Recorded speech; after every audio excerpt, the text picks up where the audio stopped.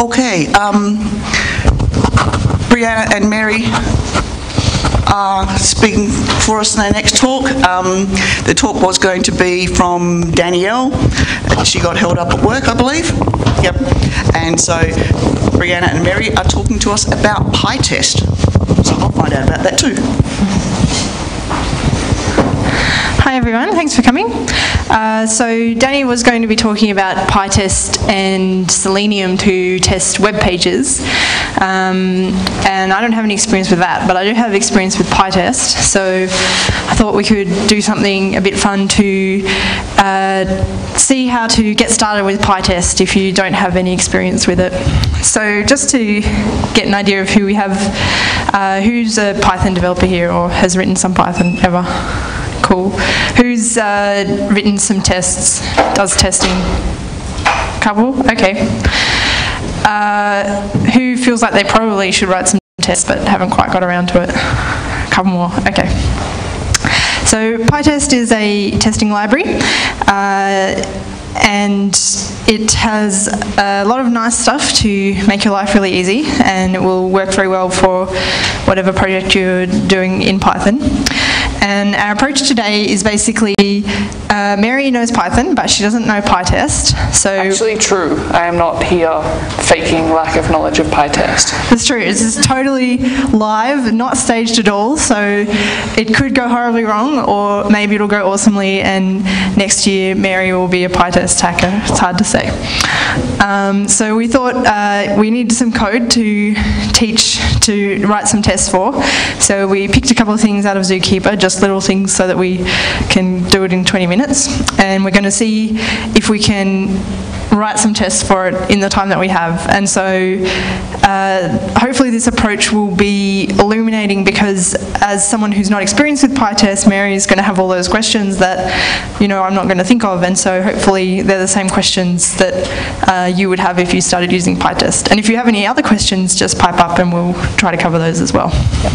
So this presentation is based on a style of presentation that has happened several times at the PyCon conference in the US, where Steve Holden, they give him more time than I'm being given here, or he gives himself more time, sits down for an hour and a half and says to somebody, teach me your library, except live on the screen.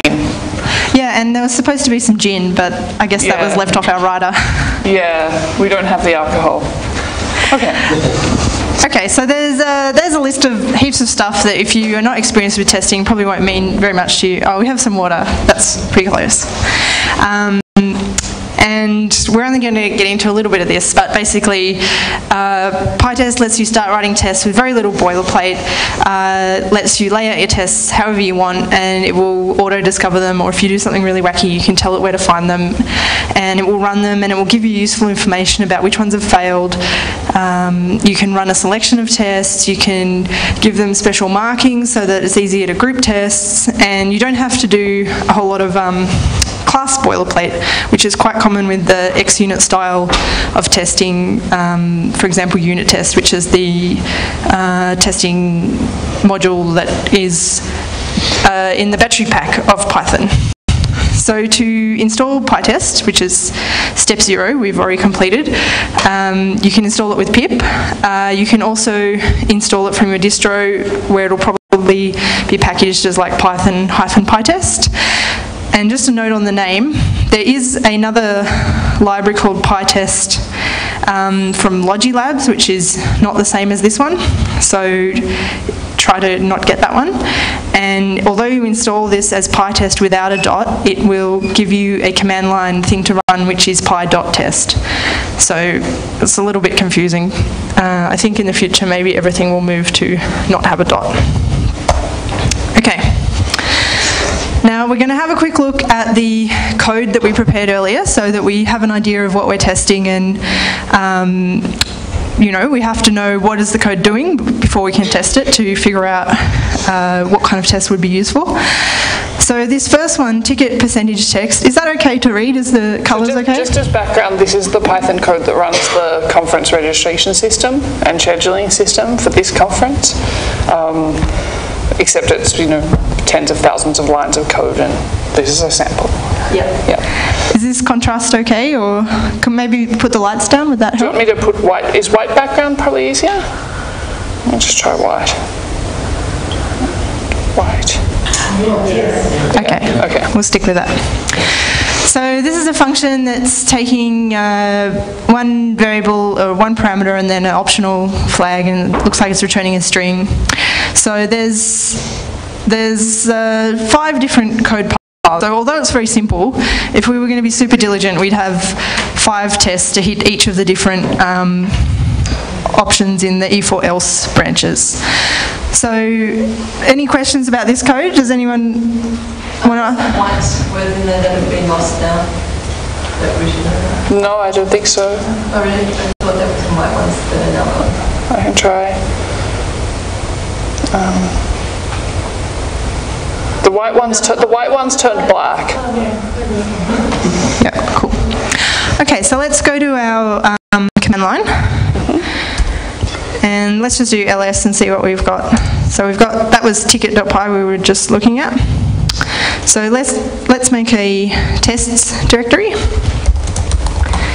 And then let's just touch a init file in there so that Python knows how that works. Yep. And then let's open up a file in there, and so we'll start the file name with the word test, and it will know that it's a test file, so we can just call it test all or test. Test ticket.py. Yep, great. Okay, so we're going to import the thing that we're going to test. Test, I believe, ticket. Okay. Yep, and we'll import pi as well because we're going to need that in a little bit. Like that? Yep, and let's write our first test. So you can make your tests, arrange them as methods on classes if you want, but you don't have to, and so let's not do that because we just have a function. So to know that a function is a test, its name just has to start with test as well. So test underscore ticket. Sorry, I'll make this one white as well. There we go, test underscore ticket. Yep, and we don't need to pass it anything. And so then let's just call the function in ticket. So ticket percentage text. Well, we'll probably have to pass it something, maybe 100. Yep, that looks good. And let's just print out that output. Cool, and save that and go back to our command line. And so let's do pi.test, and we'll just see what happens. Collected 0 items, that's not so good. Do I need an init in this directory as well? I didn't think so. I think you do. I think we had problems Maybe? having it in that directory.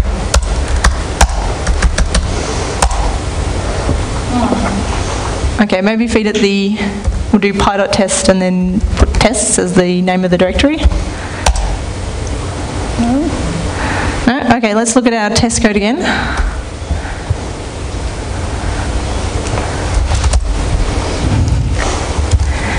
Alright.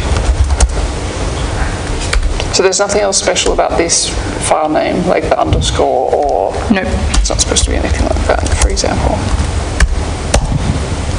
Just check. I'll run the thing directly. Test ticket. Don't underscore it. No module called ticket. Need import Python as well. No, it shouldn't. Just yeah. Oh, there we go, something happened. What's that? Oh, Yeah, that was me running the tests file directly. oh no, that's not a problem. Yep. Let's do pi.test -- collect only.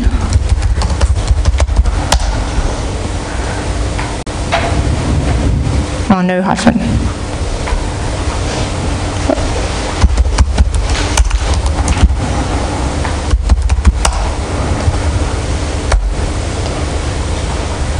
Oh, right. Yeah, I see.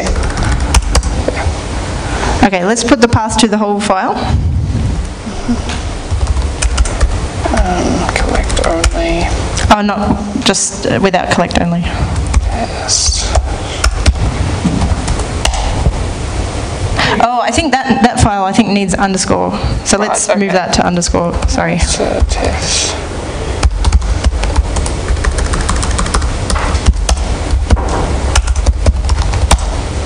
Okay. Awesome. Okay. All right. So we ran one test and it passed. Let's run PyTest with -v so we can see a bit more about what it's doing. Cool. So it found our test and it passed. And if we do dash, let's try the -- collect only again.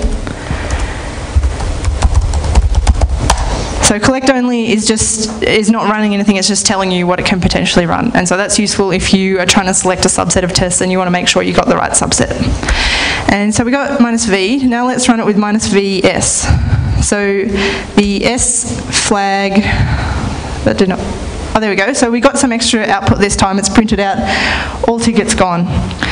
It's all, just hasn't got a new line, so it's a bit hard to see. So that's the output that we got when we did that print there. And so -s is saying print anything that went to standard out even though the test passed. Normally if the test passes, it just discards anything that was printed out along the way. So let's, instead of printing this out, let's change it to an assert. So we want to assert that the result from that is all tickets gone, I think, with a full stop. Oops. So we can just... Actually, it can be nice to write a failing test first, just to see if Oh yeah, okay. all tickets. So, yep, so we have a failure.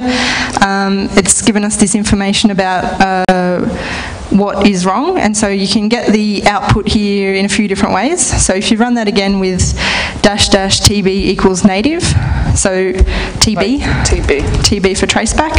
So this is an option that gives you the output in different ways, and so this is the default Python way of showing you this assertion exception.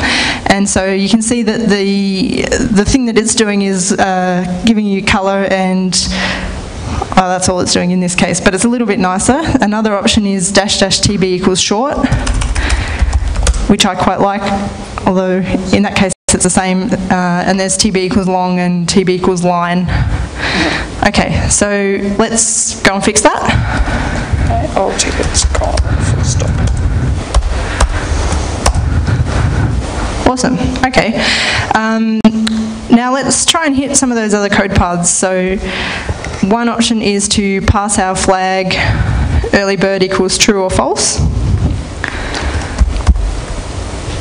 So let's make a totally separate test for this, and you can put multiple asserts in a single test, but then you can have the problem that if one assert fails, the other asserts that you've got in there may be completely unrelated, and it may be useful to know that they're still passing, or they might be failing as well. So if you can, like, these are testing two separate pieces of functionality, it is actually nicer to have them as separate tests. It's just reminding you what the original code looks like. When % is 100, we in fact should get all tickets gone in either case, whether early bird is true or false. That's right. Okay, so we hopefully now have two tests that pass. Okay, and if we just do -v? Yep. Great. Now, we have a good number of, as I said, we've got 5 different code paths here, and there's a couple of other things we might want to check. We might want to check what happens if you pass it a number that's not an integer. So if you pass it 4.39, does it say 4.39% tickets sold? If you pass it more than 100, what happens? Probably nothing good. Let's check that. Yeah, so, but instead of having 6 different tests, what we can actually do is create a parameterized test. So is there a question? No, I was going to ask you why you didn't do that in the first place. Okay, well, we do the simple thing first, and then we abstract it away a little bit. I'm just testing this. What happens if the conference is more than sold out? Yeah. Right. It in fact prints almost all tickets gone. I mean, so something bad has happened. It was just my data to stick in there to find out what actually happened. Probably you don't actually want almost all tickets gone in this case, but that's a bug in the actual code. Well, that's a good point. Say someone's filed a bug and they've said, when I call this with 101, it has the wrong message. Yeah. So what we could do is write a test to demonstrate that. So that's what we have here. Sure. would be me. Except in this case, what we really do, instead of asserting the incorrect but current behaviour, what it would be much nicer to do is assert what it should be, and then we mark this test as something called xfail, which means expected to fail. And so this is actually... How to do that. So say it should be something like... probably all tickets gone still. Yeah. They're like super gone. Yeah. Okay, so this is what it should be like, but until the bug gets fixed, this test is not going to pass. But of course, we don't want to add the test if it's not going to pass, so we mark it as an xfail. So what we do is, above the def line, we put the decorator, so the @ symbol, pi.test.mark xfail, sorry. Xfail, like that? Yep, that's it. All right. Okay, so let's run our tests again and see what happens there. Great, so in the summary we've got 2 passed, 1 X failed, so it records it separately. It's not a passing test, but it's also not a failing test. So if you have stuff like continuous integration or Jenkins where you run all the tests, having X failing tests is not going to stop your build from going on or whatever, because it's expected that it fails. And so if it actually started passing, that would actually be a problem, because something needs to be updated. Yes. Another thing we can do... Actually, well, it's worth demonstrating then what happens if this is an expected failure and we put the actual almost all tickets gone. What happens if an expected failure passes? It's red. It's red, yeah, it's bad. Yeah. It doesn't print anything out because it passed. It doesn't have anything like a failing assertion to print out, but that will hold up your build. Yeah. For people who aren't into the unit testing way of thinking, they have a big thing about red and green.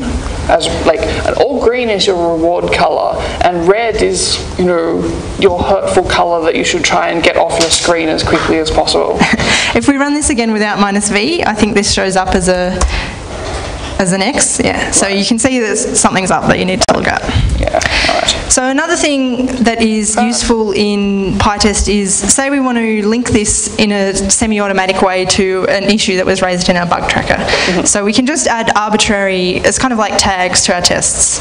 So we use the decorator syntax, so we just do pi.test.mark and just say issue 300. Space issue or? No, just dot.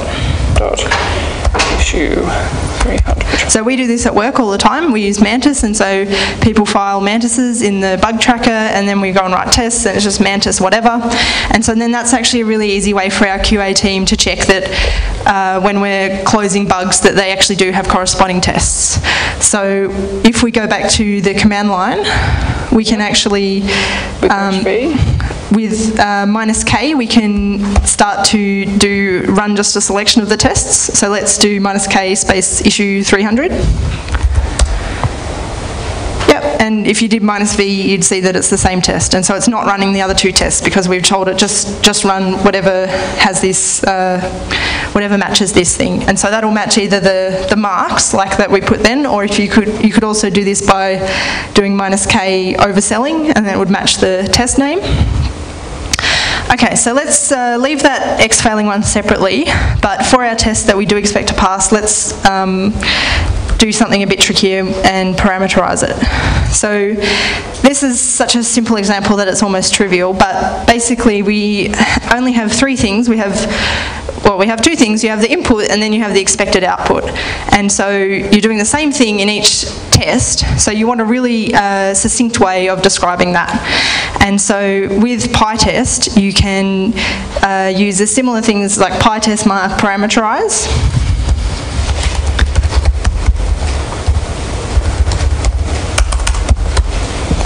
Yep, and so first we will pass a tuple of what we're going to call these variables. So we might call them percent early bird expected. Yep, and then the second thing will be a list of the values that we want to feed into our test.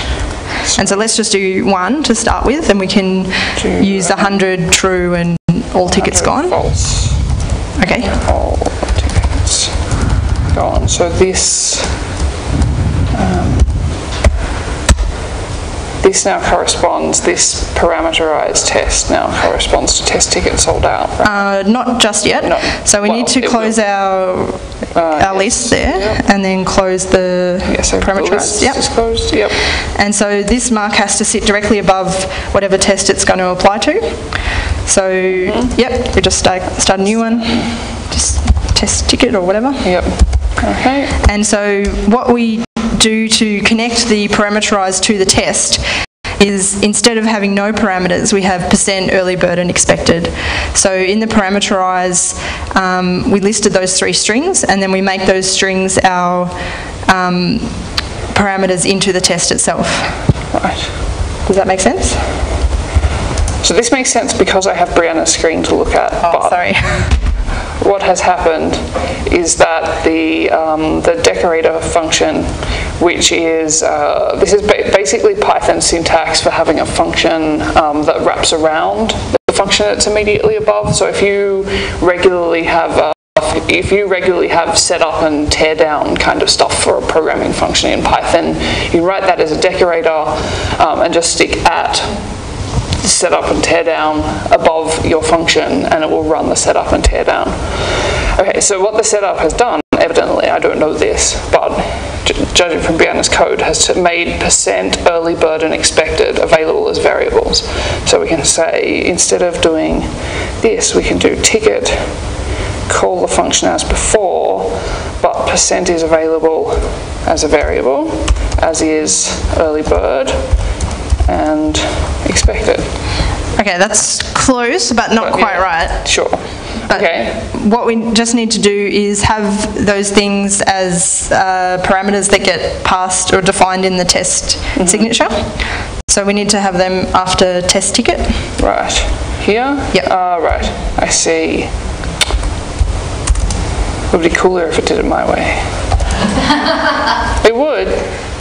Because because this way I've had to write % early bird expected, and I've had to rewrite % early bird and expected. Well, there could be other things in there as well, so I think it's good to be a little bit explicit. You get them externally, but getting those parameters from somewhere else besides the internally did code and just static. Okay, well, we'll go through a little bit more. We'll see what PyTest does with this first. Yep. Okay, so we can now comment out this. Since we now have a thing that allegedly duplicates this function. We can leave that, it's okay. There we go. 5 minutes, Brianna. Okay. Yep, all right. Okay, so let's go and run our tests with -v again.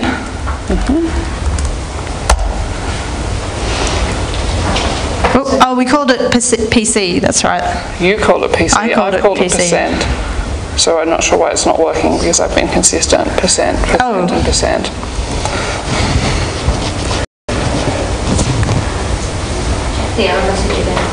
Yep. Global name % is not defined, so the assert. Oh no, you haven't saved your file. Oh. Could be. Okay, it's got a different error. Lookup error, no factory found for function argument %.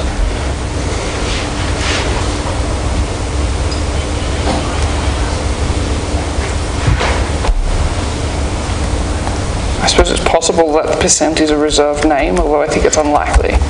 And PC. That. Oh.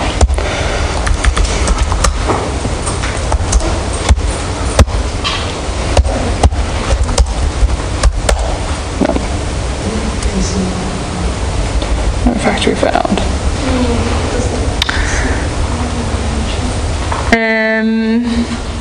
Available funcargs. Okay, so it's PyTest.mark parameterize, not parameterize. So the spelling is a little like bit. That? Yep. Yeah. Okay. And then we try again. All right. Okay, so we have one test, which is not surprising because we only fed it one thing, and it's passed. And to distinguish it from other tests, it's just fed those pieces of data. They've become part of the test name. So let's write a couple more so that we have something that's slightly more exciting. So now to have more tests, all we need to do is add one extra line to our parameterize. Right. Well, okay, yeah. Yeah, that's replacing our other test.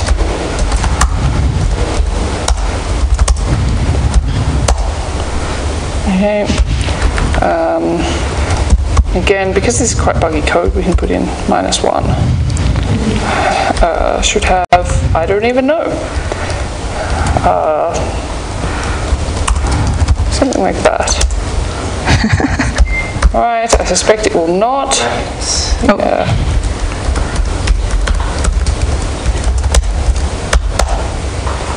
Okay.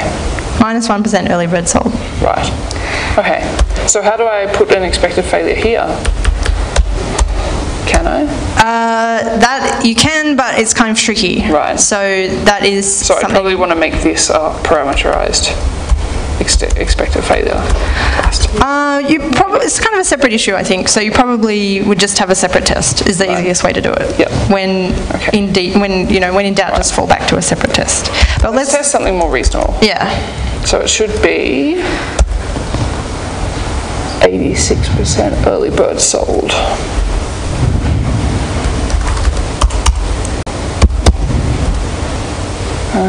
Right. Just double dot. Yep. Okay, and then, all right, save the file. Okay. Yep. So although another way that you could do this is you could just have def test blah blah blah, have a list of this test data inside your function and just iterate through it yourself and do the assert yourself inside a loop. And you can definitely do that, but the problem with that is that only counts as one test in the eyes of PyTest, and once an assert fails, it'll just stop. So if for some reason your first test case fails, it's not going to try anything else in the loop. Whereas this, PyTest is generating these into 3 completely separate tests as if you had written them separately. And so if one fails, in this case, it'll still run the other 2. Another advantage is that if you run them distributed, so if you have a lot of tests, it can farm tests out over different cores or different machines. And so if you have genuinely separate tests, it will break them up better because they are separated. The third thing is, there's definitely another good reason to do it that way. Oh yeah, the third thing is because these variables are becoming part of the test name, you can actually use these to run a selection of tests as well. So if you only wanted to run things to check early bird, for example, you could just run -k early bird and it would select all the tests that have early bird. It would be, in that case, like 86% early bird sold. So there's definite advantage. I mean, this is a kind of trivial example, but when you have slightly more complicated things going on, it's definitely an advantage to use parameterize to actually create, X different tests instead of just doing it all inside one test. Do you have concluding slides? Yes, I do. Yes, we probably should wind up then. Yeah, okay. So as well as marking xfail, another example that's quite useful is you can mark tests to skip if some condition is true. For example, if you have tests that are only valid on some OS or if some library is available, then you can make it check to see if that condition is true, and if it's not true, it won't even run the test. And so then you don't get the kind of spurious failures, which is quite useful. So that's a super small taste of PyTest. There's mailing lists, and the developers very responsive. It's great to ask questions. Some of this is kind of based on a more detailed talk I gave at PyCon 6 months ago in Hobart. So you can look that up if you want a heap more detail than we've given here today. And thanks so much to Mary for being my willing assistant. And I hope you're all inspired to take up PyTest.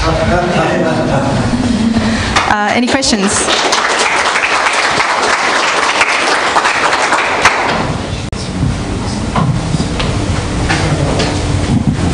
Any questions? Okay. That good?